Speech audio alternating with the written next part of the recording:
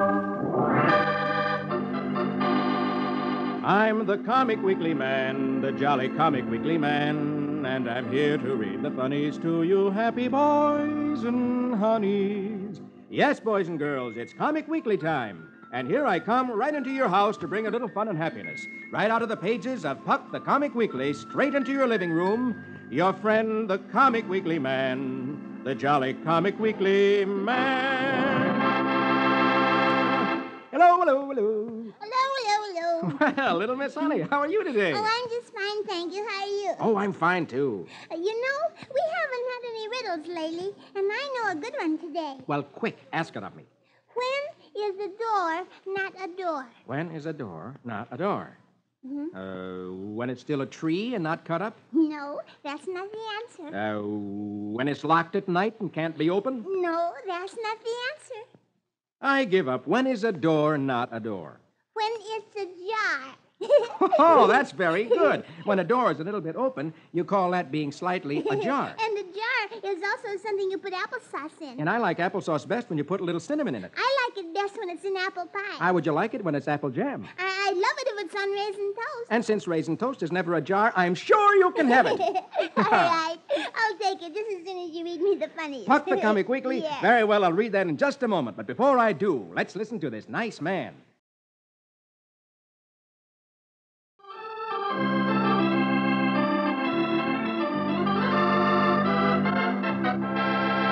Now, here we go with Puck the Comic Weekly. And on the first page, under Bringing Up Father, Beetle Bailey. Magic words for the music, please. Very well, my lady. Toot me a toot and tweet me a tweedle. Squeeze out music for Bailey the Beetle.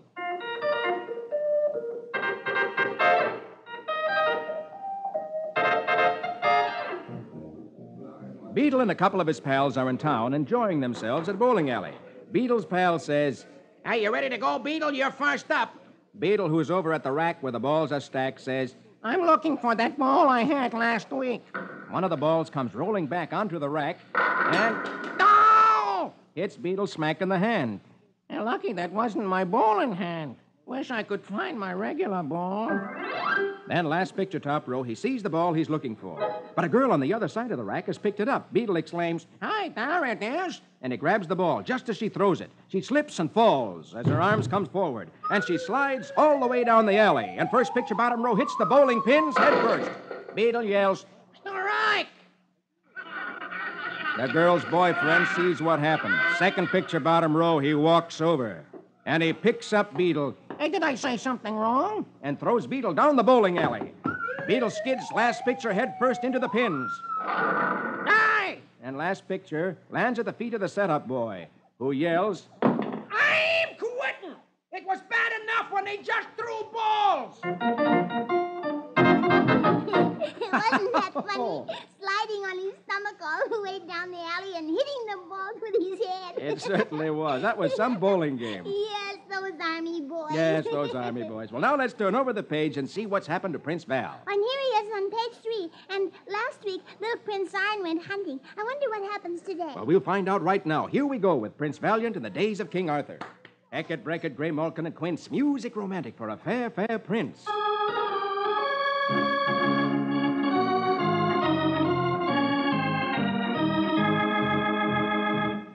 It's been rather quiet at Val's home lately, but today it's different. A dragon ship has come into the fjord and makes fast. It's Val's friend Boltar, the Sea King, the great fighter, home from far coast with plunder for all.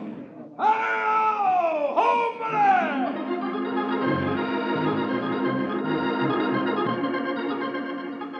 In no time at all, first picture, second row, Boltar's at the castle, greeting his wife Tillicum with a rib-cracking hug, as Val and Alita and little Prince Arn look on. His shouts of joy and delight at being back can even be heard by the watchman in the tower and the winekeeper in the vaults way down low in the castle.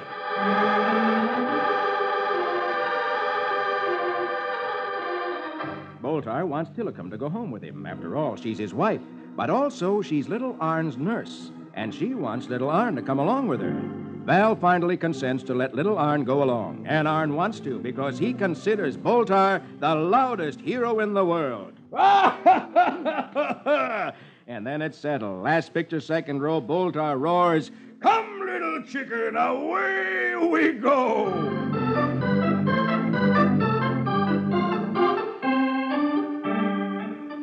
Boltar's men smile to see him now quietly coming from the castle, first picture bottom row, with his wife and little Prince Arn, looking a little bashful. He has many friends, and his men would follow him to the ends of the earth. But Boltar also has enemies who hate him with equal enthusiasm. And when his enemies learn that Prince Arn is a guest in Boltar's house, last picture they gather to plot a shameful scheme to discredit Boltar with the king.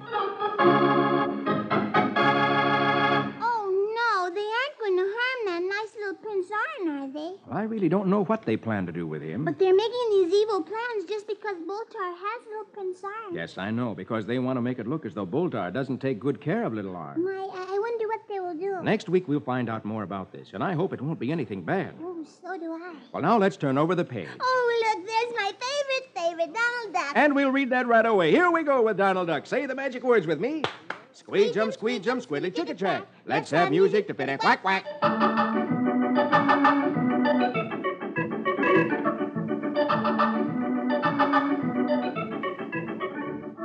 Donald sees a sign in a toy shop downtown. Target pistol, absolutely harmless. Won't even break a light bulb. Only $2.50. Donald exclaims, My, a harmless toy for the boy.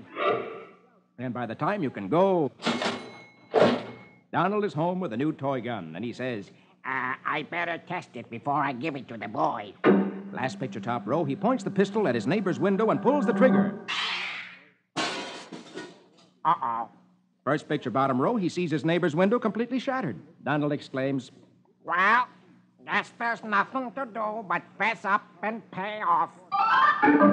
So he rings his neighbor's doorbell. Mr. Jones, sir, I accidentally broke your window, and I'm here to pay for it. The neighbor reaches for the money. And your second childhood, Buster? Gimme. A minute later, fourth picture bottom row, Donald is going back into his house, looking very sad. His three nephews peek around the corner with an anxious look in their eyes. As he goes into the house, they hear Donald say, Not even a light bulb, they said. Last picture, his three nephews ring Mr. Jones' doorbell. Yeah? And Louis says to Mr. Jones, Hey, Mr. Jones, does there happen to be a baseball in your front room? I bet you I know what happened. I think I do, too. Just as Donald pulled the trigger of the new little toy pistol, the boys had hit a ball, and it crashed through Mr. Jones' window. And Donald thought it was his gun that had broken the window. Yes, I wonder if he'll ever find out that it was his nephew. I wonder, too. Well, now look across the page. Oh, there's Roy Rogers. And you remember, Roy's found out that Sam Teal was the man who'd been smuggling the gold dust from the government Indian reservation. Yes, he learned that Sam put the gold dust in a hollow spoke of the wheel of the stagecoach. And so he's gone along on the stagecoach to guard it. And you remember last week, the stagecoach was held up by an outlaw named Hairpin Hobbs. He's after the gold. I wonder if he will get it. Well, let's find out right now. Here we go with Roy Rogers, King of the Cowboys. Hi-yip-hi-yo. Now here we go with Roy and Trigger. Hi-yip-hi-yo.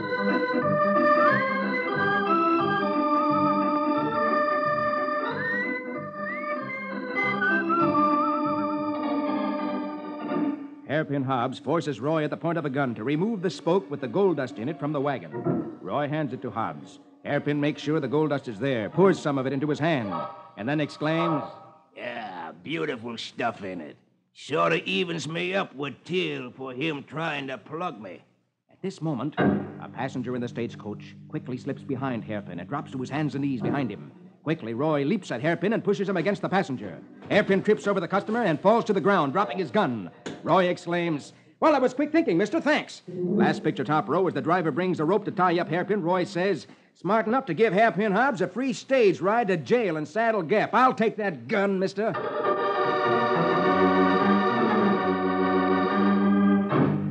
Meantime, Sam Teal has arrived at the stagecoach delivery station where he means to intercept the stagecoach and get Roy. The sheriff's office happens to be next door to the livery stable. But the sheriff has gone off and left the office in charge of a man named Denver, who is one of Sam Teal's crooked partners. Second picture, bottom row, Sam is telling Denver. Yeah, a meddling cowpoke named Roy Rogers is headed out here to find out who receives the gold I secretly ship out on the stages. Denver nervously exclaims, Well, hey, that means he'll nab me. I don't hanker for a stretch in Dale. I'm leaving. Sam pulls a gun. No, you don't. You're helping me recover that dust from the stage and get rid of Rogers. That moment, last picture, the stagecoach drives up. Roy reins in front of the sheriff's office and calls to the driver. All right, keep an eye on Hairpin Hobbs, driver. I'll fetch the sheriff. Oh,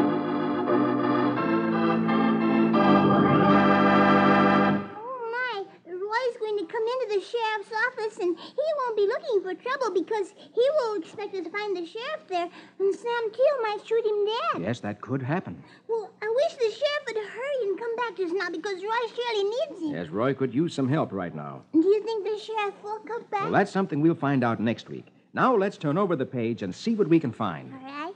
Oh, look, on the last page of the first section, there's Dick's adventures. And you remember, Dick is in the early days of America, and he's joined the American Navy under that handsome young lieutenant named Oliver Perry. Yes, Oliver Perry has been appointed to command the United States Navy and sweep the British off Lake Erie. Yes, because America was at war with England at that time, and the British have all kinds of ships on Lake Erie. But when Oliver Perry and Dick got to Lake Erie, they found out that there weren't any American ships at all, and so they have to build their own navy. And last week they began to build their own ships. But I wonder if they'll build them in time to beat the British. Well, let's read now and find out. Here we go with Dick's adventures. Say the magic words with me. Rickety-pack, kazak, kazik. Let's have music for Adventurous Dick.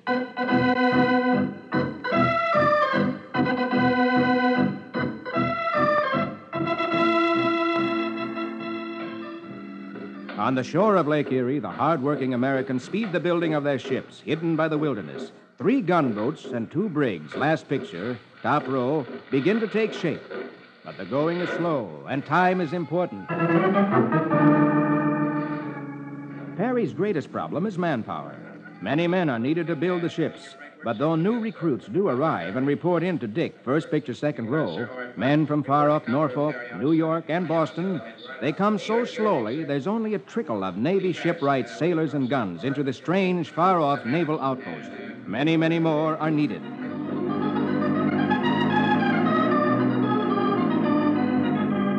Always there's the worry of the British finding out what the Americans are up to. And on the sandbar, commanding the view of the lake, sentries, second picture, second row, keep a sharp lookout for the British fleet. But the British have sharp-eyed spies. Last picture, second row, Indians in the forest watch the Americans at work. And first picture, bottom row, at the friendly town of Detroit, captured by the British. The Indians report to the British captain every day and tell him of Perry's secret plans.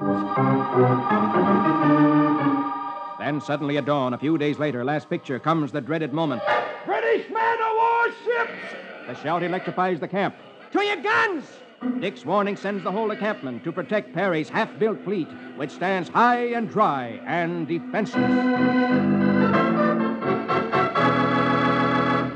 that's terrible that the British have discovered what the Americans are doing. Yes, it is, because if the Americans cannot finish building the ships, they'll have no way of fighting the British Navy. Oh, and the British can turn their cannon on their ships that are still standing there on land, and they can blow them to pieces. Yes, there is that danger. Or the Indians might slip into camp and burn them. Oh, my. Well, what do you think will happen? Well, we'll find out next week. But now look below Dick's adventures. There's Rusty Riley, and I'll read him in just a moment. But first, here's that nice man again with something interesting to say.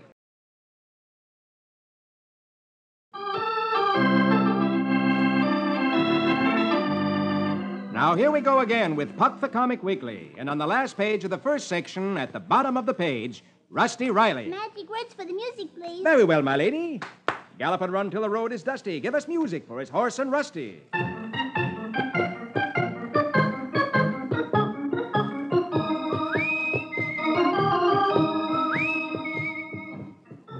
It's only one day before the Blue Brook Handicap race is to be run. The race which Rusty has entered his horse, Space Pilot, in, hoping to win the $1,000 to give to Mrs. Jones to keep her from losing her farm to the crooked Mr. Marlowe.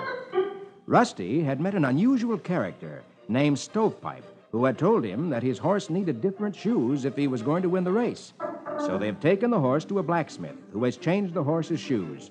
And then he tells Rusty the charge is $20. Rusty doesn't have the money. The blacksmith says he won't let him take Space Pilot away until he gets his $20. Second picture, top row, Rusty exclaims, Gee whiz, this is awful. We just gotta win that race or Nell and her mother will lose their home. Oh, golly, if Tex was only here. Stovepipe answers, I feel that I am responsible for this predicament. Therefore, I shall temporarily accept the offer of my old friend, Denver Dooley.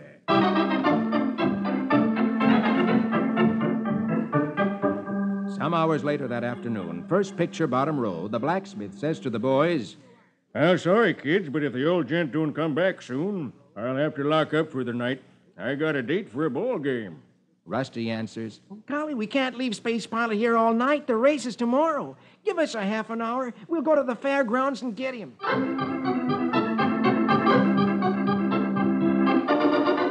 As the boys near the fairgrounds, Pete says, Hey, Rusty, what did Mr. Stovepipe say? You know when he said about being a disciple of Hippo? Well, that Hippo's something here. What did he mean? Rusty answers, Oh, Hippocrates. Well, that's fancy talk for a doctor. I heard it on the radio once. The boys get to the fairgrounds, and they make a quick search. Last picture, Rusty suddenly exclaims, Hey, Jiggers, there he is. Pete looks up and sees their friend Stovepipe up on a platform beside an Indian in full regalia. And there's a big sign in front of them which says, Ramapo Snake Oil, nature's wonder drug. And they hear Stovepipe speaking to the crowd. And, my friends, before my assistants pass among you with this wonder-working panacea, I ask you to observe the radiant health of Chief Littlehawk, the discoverer of Ramapo Snake Oil. And Pete says, So that's what a disciple of Hippocrates is.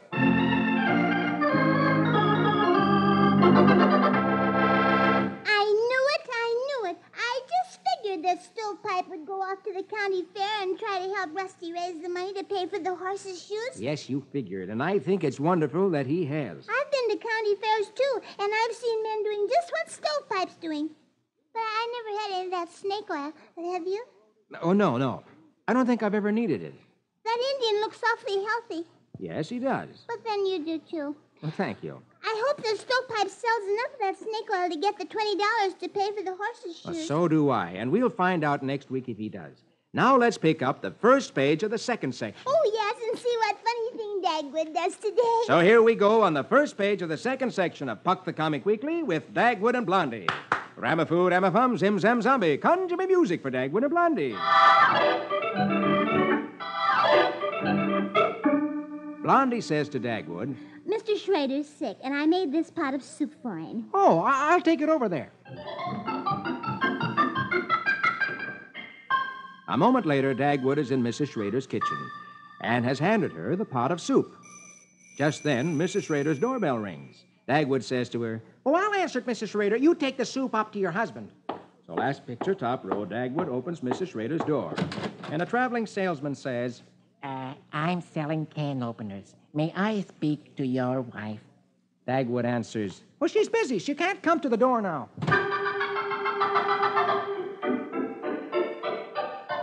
And then Dagwood goes upstairs and finds Mr. Schrader enjoying his soup. And Mr. Schrader says, Thank Blondie. For me, Dagwood. This soup is delicious. A moment later, Dagwood is at home. Last picture, second row. And he's reporting to Blondie. The Schraders send their thanks, Blondie.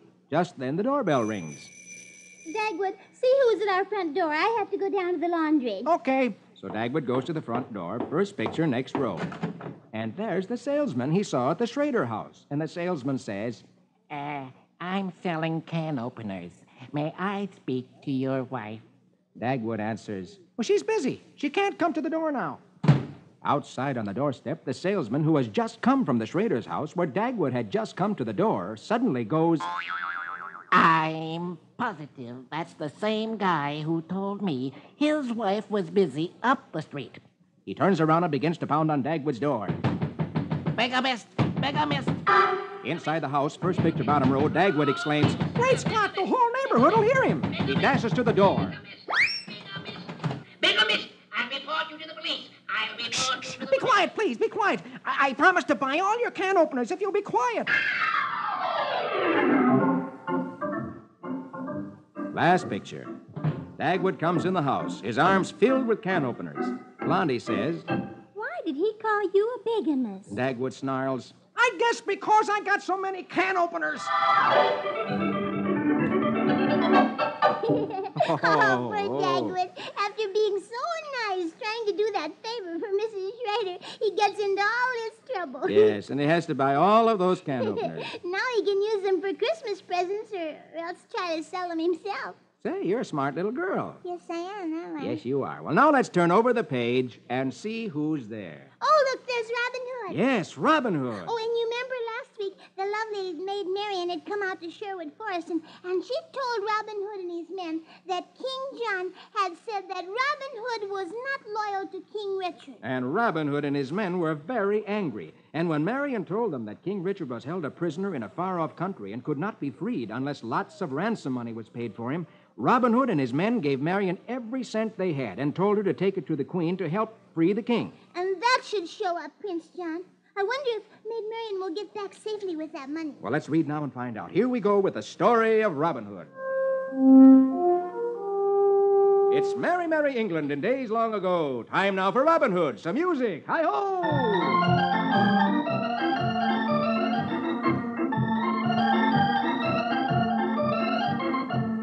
The maid Marian, escorted by Friar Tuck, who is one of Robin Hood's friends, arrives safely at Nottingham. She comes into the square where she finds a huge crowd. On the steps of the castle sits the Queen, the Cardinal, and Prince John. In front of them is a table, and standing beside it is the Sheriff of Nottingham, who hates Robin Hood and who is Prince John's friend. This special occasion has been set aside so the people can donate money to buy King Richard's freedom. The maid Marian comes to the table, places on it a huge sack of coins, telling the Queen this is money given by Robin Hood and his men to prove their loyalty to the king. Last picture, top row. One of the men in the crowd shouts, Now where is your gift, Sir Sheriff? First picture, bottom row, another shouts, Aye, 1,000 marks from the sheriff!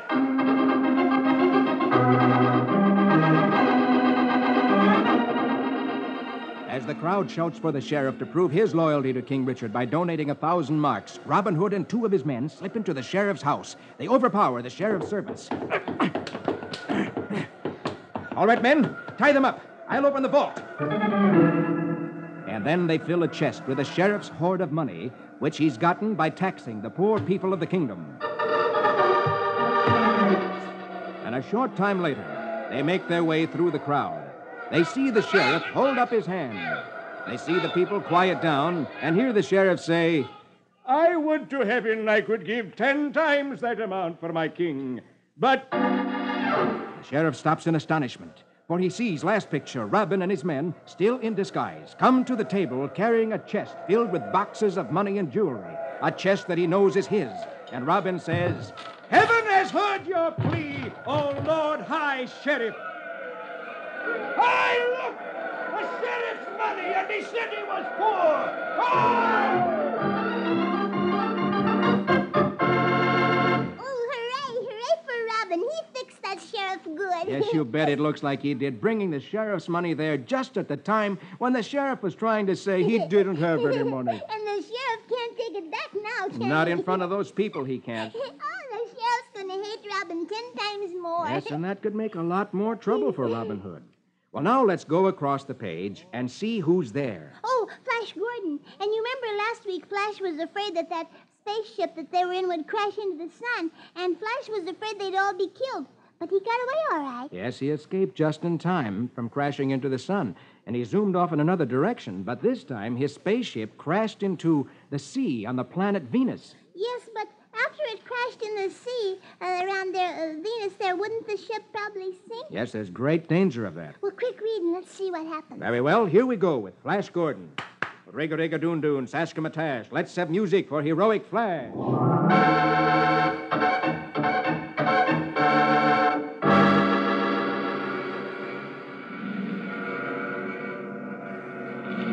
Trapped when the sealed space sphere crashes into the sea on the planet Venus, Dale has a moment's panic. as she realizes their ship is sinking in the strange, oily morass that surrounds them. Flash realizes they'll have to quickly get out of their ship, which is sealed tight. So using the flame gun as a torch, Flash hastily carves a section out of the ship's hull. He says, "We'll make some paddles, too. If this section will float, we'll use it as a life raft and row ashore." Last picture, top row. They barely launch their makeshift boat before the spaceship sinks. But their paddling makes little headway in the queer, clinging liquid. Zarkov says, This isn't water. It's more like melted rubber or some silicon oil. Hey, don't fall overboard. We couldn't swim in this sticky stuff. Suddenly, first picture, bottom row, they discover what kind of creatures can swim in a Venusian sea. Surfacing nearby, a swarm of fishmen head for the castaways in an obvious attempt to capture them. Hoping to frighten off the planet's strange, hostile natives, Flash fires a warning shot with his flame gun. But when the firebolt hits the Silicon Sea, the explosion rocks his little ship, nearly dumping him overboard. And then Flash has an idea. He decides to use his rocket pistol as a jet to drive the ship forward. So last picture, he braces the flame gun against the stern of the boat, then turns on the heat. And the boat goes forward like a speedboat. As they roar off, Flash shouts, "Hang on, everybody!"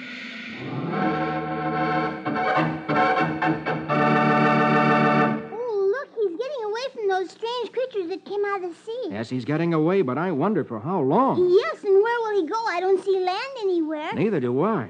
I'm worried. Will that rocket pistol keep going long enough to get them food and be safe? Well, we'll find that out next week. Now, that's all the time I have. But before I go, here's that nice fellow with some more interesting information.